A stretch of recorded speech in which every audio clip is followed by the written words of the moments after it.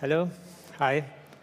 I'm Franco Zampicinini from Enginko, and I'm a technical sales engineer after some years of hardware development. And today I show you how we can go over the simple power measurement to get more information from the devices. We are working with a Danish company that is DS Energy, that they produce monitoring system, and they use the system with our smart plug energy meter.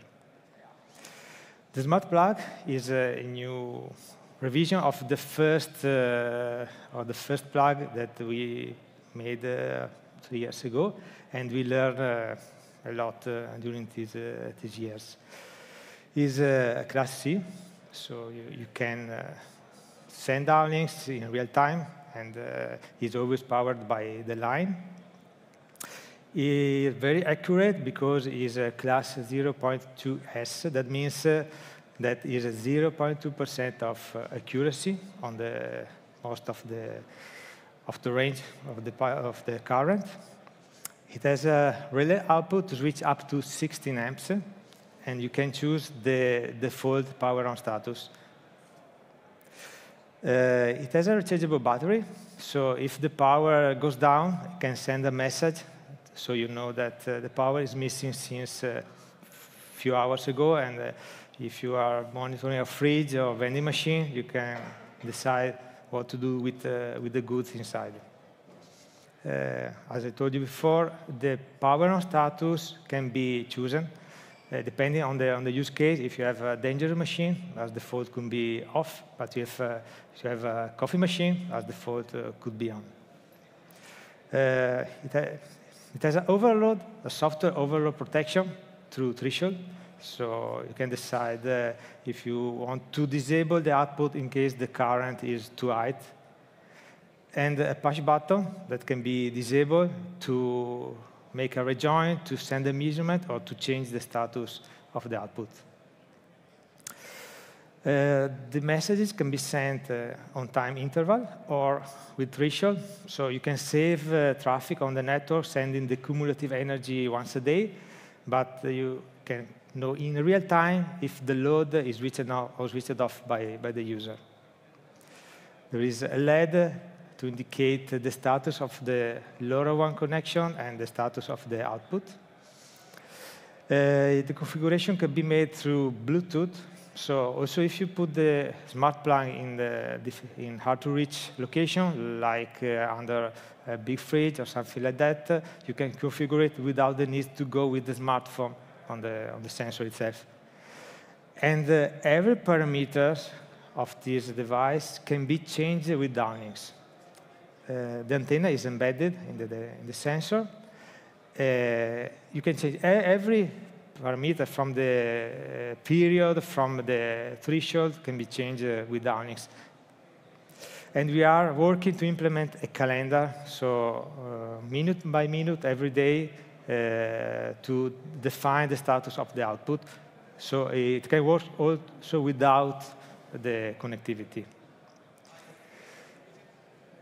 This sensor can give up to 10 different data.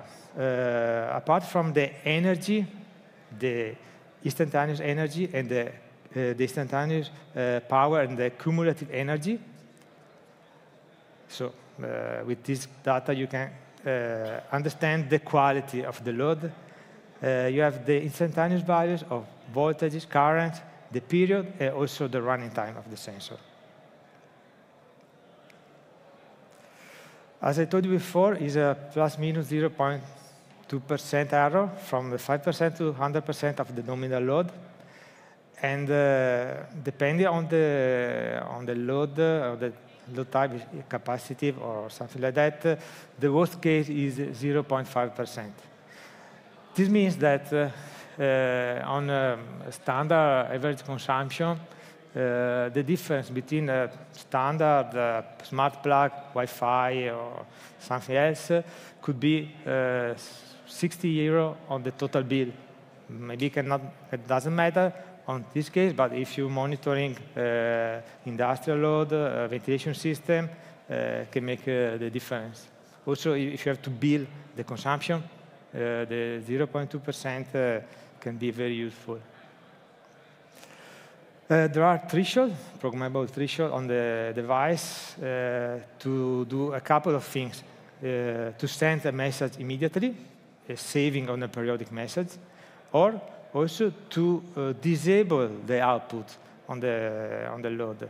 With the threshold, you can calculate, for example, the cycle time of a compressor on a fridge.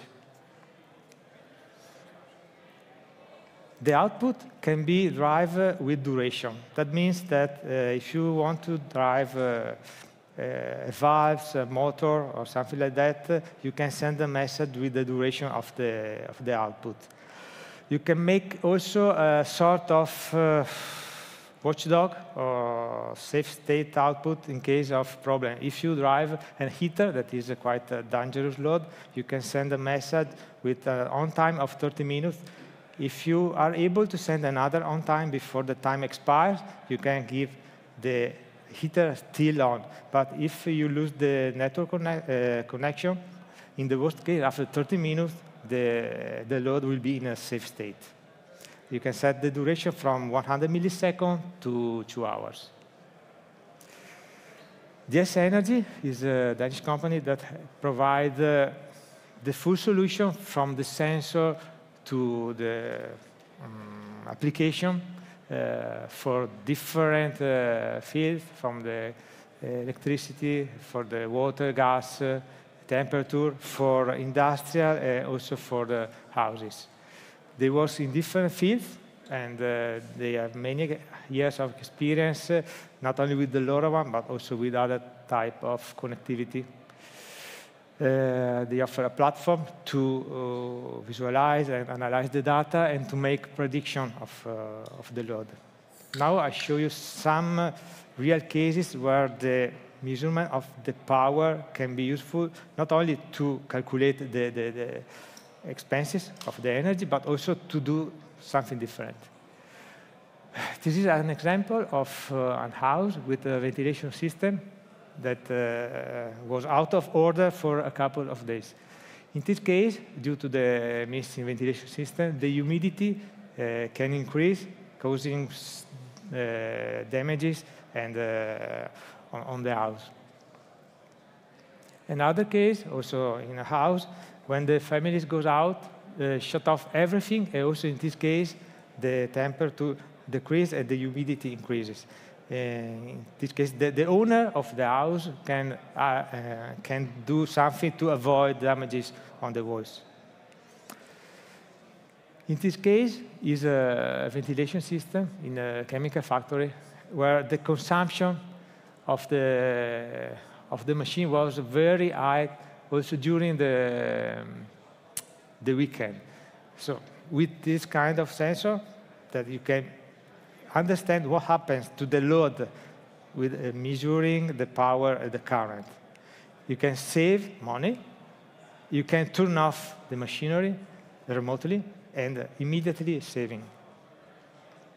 Another use case is a plastic molding machine where the temperature control broke and the power consumption goes very high compared to the standard one. In this case, thanks to the smart plug, you can shut off the machine, avoiding damages, especially if the problem happened during the holidays. This is a heat pump for cheese production, where you can program the temperature of the machine. Here, the consumption is very high due to a technical error on the programmation of the machine.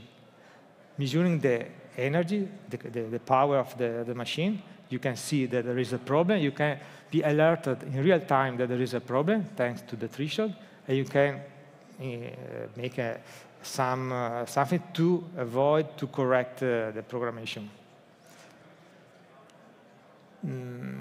I want to tell you that you can measure the energy, but with the energy you can understand what happens to the load. You can make prediction, you can avoid damages, and thanks to the output, you can also shut off in case of danger. This is my contact, and we have the booth out there. And thanks for attending, and enjoy your day.